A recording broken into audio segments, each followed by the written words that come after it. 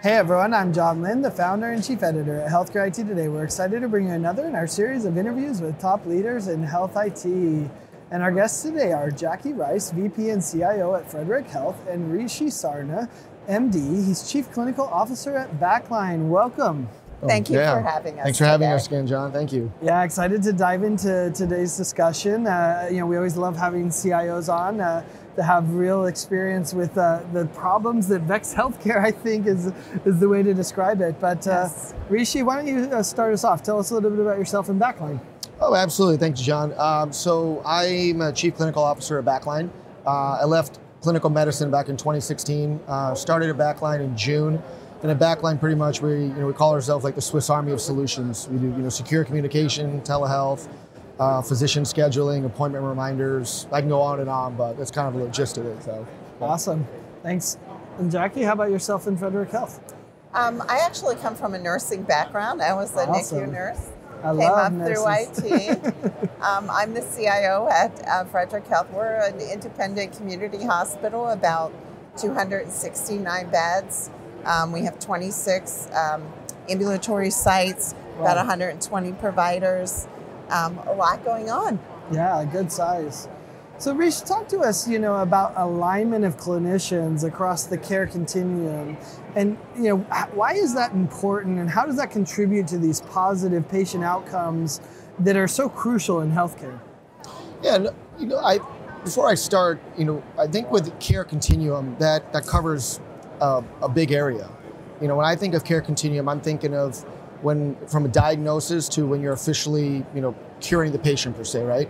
So the example I always give, let's say if you're doing something exhilarating, like skiing or snowboarding in Colorado, you tear your ACL, or something less exhilarating, like playing pickleball, right? Tear your ACL, you're gonna go to your PCP. Your PCP's gonna be like, I suspected a torn ACL. That PCP now is going to refer you to an orthopedic surgeon. He or she's then gonna be like, okay, well, I'm pretty sure this is a torn ACL. Let's get you some imaging in. You have to go to a radiologist, obviously. Now you're going to be scheduled for surgery. You have everyone to deal with in the patient. Once you are done with surgery, now you're post-op. And then the next you're going to have to do through rehab. So everyone I just named, think about all those individuals that are involved. And in care continuum, with the advancements in healthcare IT today, you have to make sure all these people are on the same page. And I think that once you fill in those gaps, it just makes the patient outcome a lot more seamless, where the patient's not running around being like, well, what did this doc say, or what did this physical therapist said? If the physical therapist is like, we need to prolong your therapy for another 3 to 6 weeks, now you can be in touch with the orthopedic surgeon, eventually goes back to the family care doctor. So you can see how it's very linear, but it's also, at any point that chain can be broken. So I think that's where a communication platform is very beneficial. Interesting. What would you add, Jackie, in that regard? Every CIO I talk to talks about this, the challenge of streamlining consults and referrals in patient care. Talk to us about your work in that and, to make that a better process at Frederick Health. Streamlining those consults and referrals are really important for our providers so they don't get frustrated, and our patients. We want our patients to get those referrals and get the care that they need. We're a community hospital, we're caring for our patients. So, I have a lot of good examples. Backline gives us that HIPAA compliant way to communicate.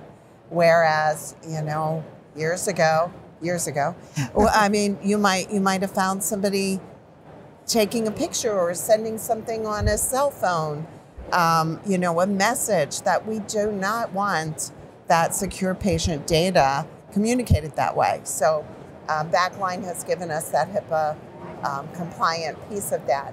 And the consults, one of the things we've been able to do is we've been able to build teams for specialists. And that has been life-changing for these consultants, because I'll give an example of our cardiac team. That'd be great. So we have some APPs, and then we have the cardiac surgeon and that whole team. And there are lots of different kinds of consults. So if we built that specialty, it could go to all of them. They could find the appropriate person to take care of that. You're not waiting for somebody to come out of a procedure, the cardiologist to come out of a procedure, because I just sent it to one cardiologist to see. So it goes to the team, and they make the best decision of who should do that referral, who should take care of the patient, and the patient gets faster care. I was going to say, I can see why that benefits the patients, but it sounds like it probably benefits the doctors too, because then they don't see a patient that should have been seen earlier. Is that? They get frustrated with if the cardiologist would come out and they have 6 things that they have to address, because they were all 4 sent of just to them could have been taken care of by the APP, right? And they can concentrate on the 2 that are left for them that they really need to go see. So it really streamlines things for the providers as well. Our hospitalists, they're busy all the time.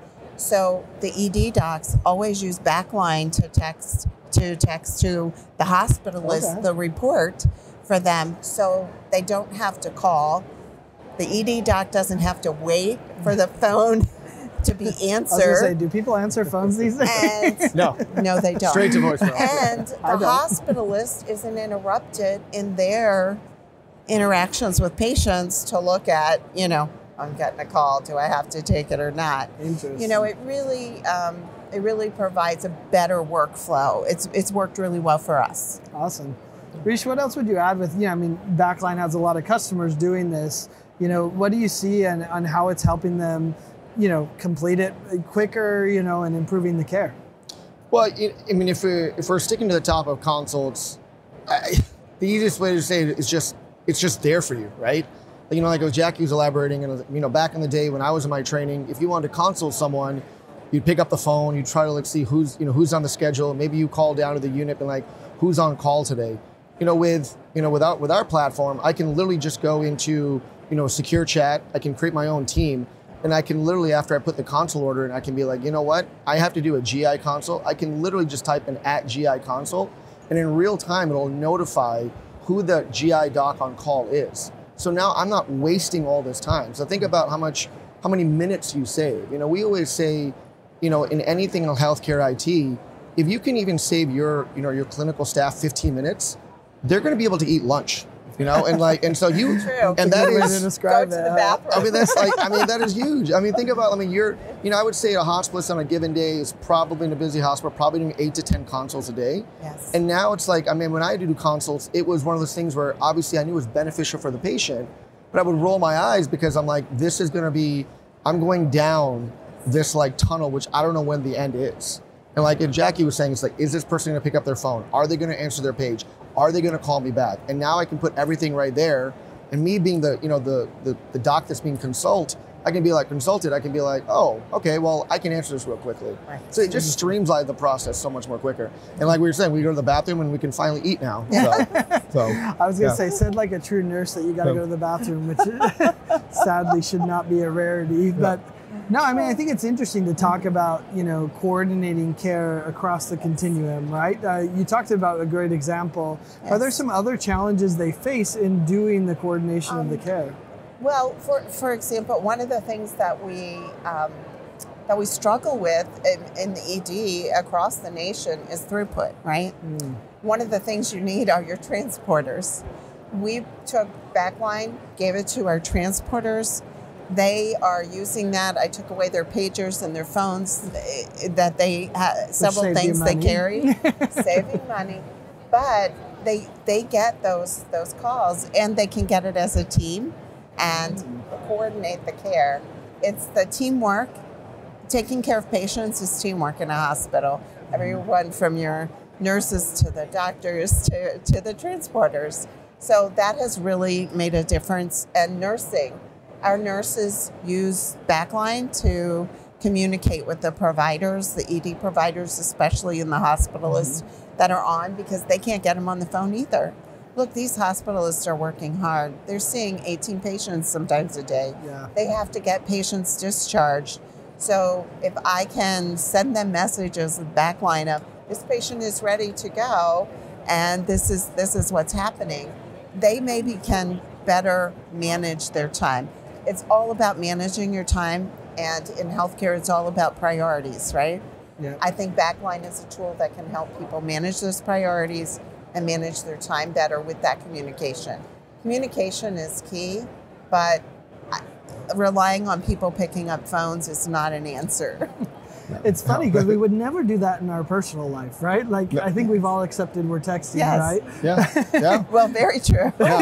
It's like, but for somehow, like, why would we think it would be different there? Yeah. And I think what you said is so interesting because it's all about the improved communication, right? We know that is what needs to be done. And maybe, Rishi, you could chime in here about, how improved communication and it sounds like some interdisciplinary collaboration, including the transport, et cetera, or even other clinicians. How does it enhance care and overall efficiency? What have you seen with, your other clients? If we're sticking to like interdisciplinary communication, right? The example, I have to give a personal example, if you don't mind. Sure. So, my dad was having some venous insufficiency in his legs. I was having some pain in his legs. I was like, okay, well, go to your primary care doc. Goes to his primary care doc. Primary care doc sends him to the cardiologist. Cardiologist then refers him to a venous specialist. But my dad's primary care doc also referred him to a podiatrist. The podiatrist also referred my dad to a venous specialist. So my dad gets back at me and he's like, hey, listen, I have these follow-up appointments. And I'm like, hold on. You're going to 2 different venous specialists. Why? He's like, well, the cardiologist told me to go one, and the podiatrist told me to go one. And, my parents had the luxury of their son being a physician, right? Not every family has the luxury of having a healthcare member in their family. So I told my dad, you got to scrap this. You're literally wasting your time. If he hadn't called me, he would have gone to both. Maybe would have gotten conflicting information. Probably would have gotten the same information. Sure. But, we always talk about how it saves time on our end, as the provider end, a doctor or nurse. But I think just as important is what's the time it's saving on the patient end, right? If those 4 docs had actually communicated amongst each other, and here's the best part, all 4 of those docs are in the same building. If they just would have communicated with each other, they could have saved my dad going through all these multiple appointments, not having to call me up and be like, oh, hold your brakes on that. So, that patient standpoint, it saves a lot of time too, if the docs actually have a platform where they can communicate with one another. Yeah. That cardiologist could have been like, yeah, I'm already referring him to a venous specialist. The podiatrist was like, oh yeah, you already have a venous specialist appointment. No need to do that. So yeah. Well, and your dad was reserving 2 spaces that could have been used for someone else, and in many places, 3-6 months out, right? Exactly. So he doesn't want to pay for both of those. No, not at all. That's a good point too. No. And insurance won't reimburse it for it either, probably. Let's talk about from the clinician perspective. I love that you're a nurse. What's been their reaction to the adoption of these platforms like Backline, and how has it kind of influenced their daily workflow? You gave us some examples, of course, but are there some features and functionality that they really love and have made the biggest impact? Sure. We can use it on the computer, or you can use it on a phone. Way back when we first started giving nurses phones, we told them they can't have it on the floor, can't let people see it. Now everyone's on it. Well, it's their work device, and really, our workforce is turning over very quickly. 50% of our workforce are very young. They text. Yep. That's how they communicate. Yep. And so the ability for the nurses to get the care that they can text the transporter to come get a patient to take home, their care management, finding the right provider can be challenging. So you can look up and see who's on call, use that provider. In healthcare right now, it's all about length of stay too. Yeah. And that helps our bottom line. We're all struggling with finance. So what can we do to streamline this? And, patients don't want to stay any longer than they have to either. We can use it for tests and those kinds of things too. So I think at first it was challenging for the providers. They're used to getting the phone call and having someone yell at them, hey, the call's for you if you're in the ED. They adapted very quickly and took it on very quickly. They much prefer doing that. They're in the ED, they have a routine, they're taking care of patients, they take care of it between patients, the surgeons, even you talked about the GI provider, maybe doing a procedure, he does not want a phone call that he doesn't know how bad it is. So now he has a team that helps him decide who needs to do this. And if he really needed to be interrupted, then he has somebody who's made that clinical decision, because there's a team group taking this and managing it. So that's interesting. Do your clinicians ever get overwhelmed with too many messages? I mean, we hear that a bit on the patient portal side, but I mean, I feel like a text is still less overwhelming than a bunch of calls. But how are you managing that? You know, they prefer that rather than a bunch of phone calls. I will tell you that. Having too many and their workload and their messaging, that's a whole other podcast we could do. Okay? We could. That's the next episode. with solutions to come. But with Backline, I haven't heard as much of that. The messaging with the portal is a lot with the patients and getting back to patients and making sure it is important for them to get back to their colleagues. Look, we're a community hospital. Everybody kind of knows each other, and they are taking care. They're all working together as a team. Like I said, healthcare is teamwork, absolutely. So they're all doing that. So the biggest complaint I hear is when what they need to do is if they're on duty, they log themselves on, but you can take yourself off if you're off. Oh, that's a nice feature. Our hospitalists work 7 days on and 7 days off. I think you can get burnt out if you leave that team on and you don't take yourself out when you're off. Yeah. And so that is something that we try to tell them to do. Yeah. Right? Absolutely. Yeah. That's really interesting also, because when you think about it, I get it, the messages coming through the portal from the patients, that can be overwhelming. Yeah. Whereas, no nurse wants to burn out a doctor, no doctor wants to burn out a nurse, so you don't have the same problem. I mean, I'm sure that there are days the hospitalists are like, oh my goodness, I have all these patients and I'm getting these, but, and we've looked at what else can we do to streamline their process. I may be getting to another question, but no, it's good. Like what can I do to help streamline it? Like I'd like to work with Backline to come up with, can I notify the nurse when the labs are back? Not put in there the actual values, but can I let them know when the labs are back? Because how many times am I going to go, look, the patient needs to go. I'm going to have to log in and look to see what it is. So and the answer is it depends on the patient and how annoying they are, right? That's how many times they check. We're trying to get them out. Usually it's because there are 2 patients down in the ED that need a bed. Yeah. We're trying to do that at all. So makes sense. Those kinds of things we try to think about for how can we ease the workflow a little bit more. I love that. Yeah. So Rishi, we kind of talked about speed of consults and referrals, and we love this group idea. I think that's a fascinating approach. But how about, when it comes to the information exchange and making sure the right information gets to the right people? What have you seen in that regard? Well, traditionally, like we were talking about, when I at least did in my training, when I had to consult a specialist, we'll pick on cardiology since we're doing all that right now. You were trained to be concise. It's like give the most pertinent information in the least amount of words. You were told, whether you're a nurse, resident, med student, whatever, if you're an attending calling another specialist. And so you always felt like, honestly, even if you did it a million times, you're like, am I saying too much? Am I not saying too much? With Backline, like I said, I can literally go, I can go on the platform. I can say, at GI or at cardiology consult, right? Because I'm thinking, okay, let's say a patient comes in, I do an EKG on them. They have let's say a shortened PR interval, a prolonged QRS complex, and then you see a little thing called a delta wave. That tells me it's Wolff-Parkinson-White syndrome. By the way, my medical school professors would love that I still remember that, by the way. I bet you that was all wrong. But that I can be like, hey, you know what? I need to have a cardiologist look at it. Now what I can do is I can actually send that EKG over the platform.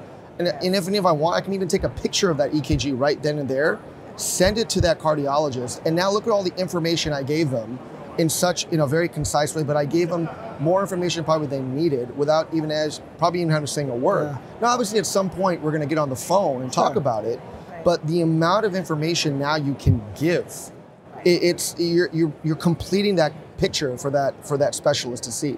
Yeah. So that's the difference I've seen from Yeah, and that's a great point. They still use the phone if it's an emergent issue. Sure. You're not going to text somebody for an emergent issue. Yeah. But the phone is still there. But these are to make things more streamlined and taking care of the patients faster and better with that team approach I talk about.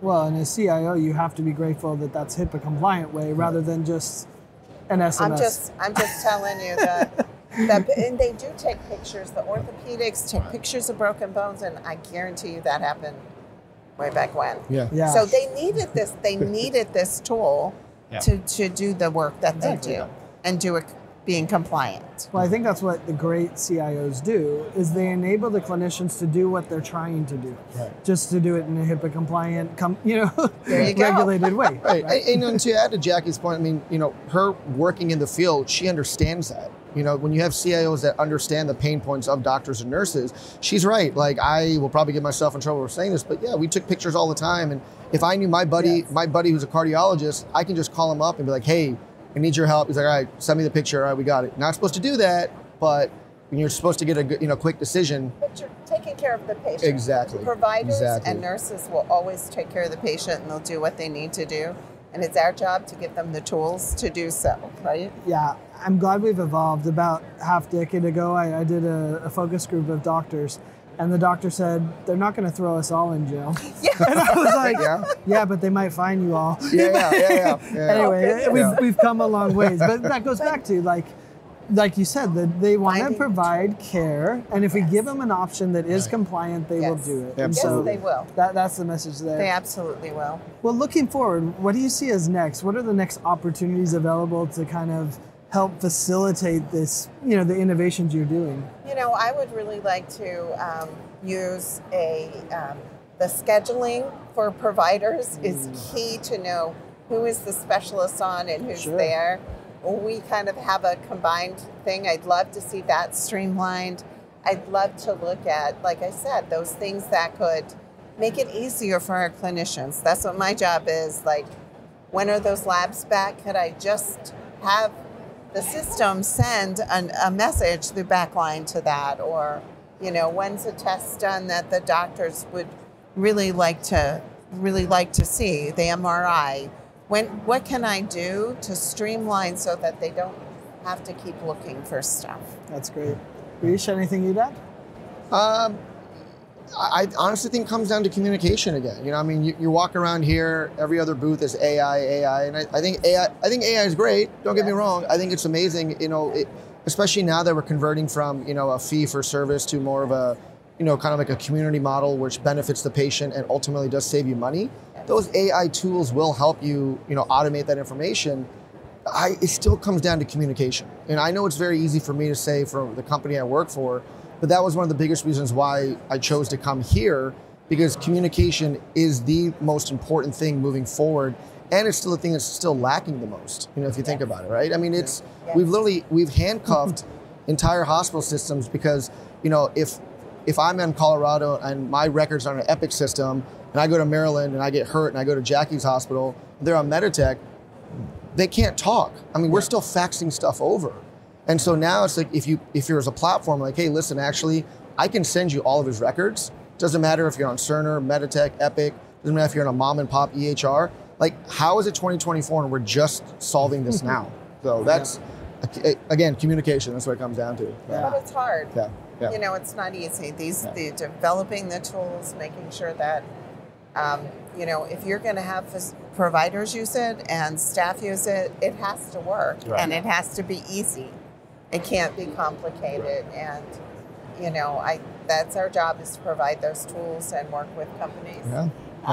Like Dr. First and Backline, and we give feedback to them. They help us try to figure out things. It's a good partnership. Yeah, I mean, it takes partnerships in healthcare. Yes. And to one last point, what Jackie said, it's got to be easy to use, right? I mean, there's so many times when I was in clinical medicine, you would hear the latest and greatest, and you would just roll your eyes. You're like, I don't have time to learn something new. Where if you can give someone something, and it's like, hey, I can play with this for a couple of minutes and figure it out. That's the game changer right there. Yes. Yeah. That's awesome. Yeah. Well, Rish, Jackie, I appreciate you sharing all these insights and perspectives. I learned a lot about the great work you're doing at Frederick Health. And thanks everyone for watching and listening. If you want to find more great healthcare IT content like this, be sure to check it out at healthcareittoday.com or search for Healthcare IT Today on your favorite podcasting applications. Thanks so much. Awesome. Thank you.